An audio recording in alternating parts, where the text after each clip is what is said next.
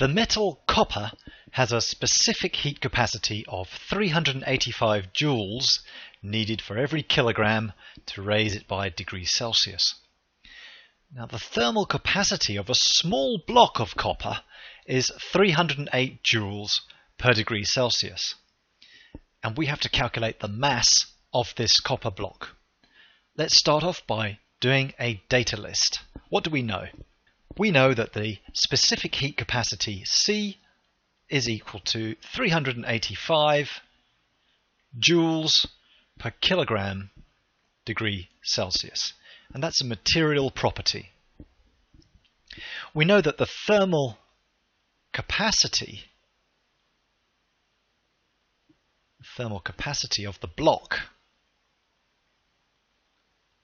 is equal to 308 joules required to raise it by 1 degree Celsius.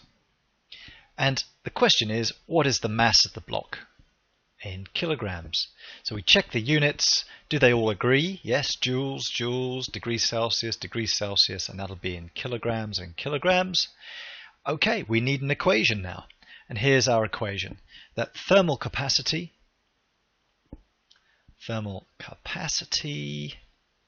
is equal to M times C, the specific heat capacity.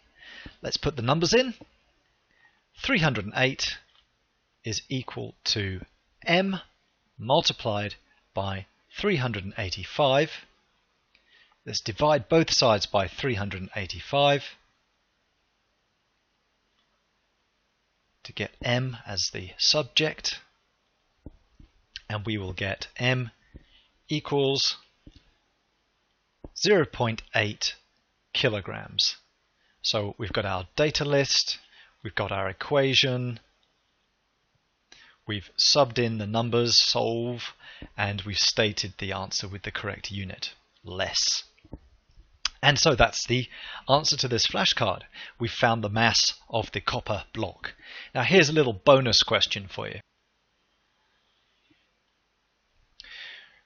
If that block was twice the mass, so if M was 1.6 kilograms, so that's times 2 the mass, what would happen to its thermal capacity and what would happen to its specific heat capacity? So you might want to pause the video just there and just have a think about that. Okay, so if the mass is doubled, then there's twice the room for it to absorb energy before it rises by 1 degree Celsius. So the thermal capacity will also double. Thermal capacity will be doubled. But what about the specific heat capacity, C? Well, that will stay the same. So I'll put SHC, the specific heat capacity, or C, stays the same. Why is that? Because specific heat capacity is a material property, and it's just telling us how much energy is needed per kilogram of the material. So it doesn't matter how much material we've got, the specific heat capacity just tells us the energy required per kilogram to raise by 1 degree. Hope that makes sense. See you in the next flashcard.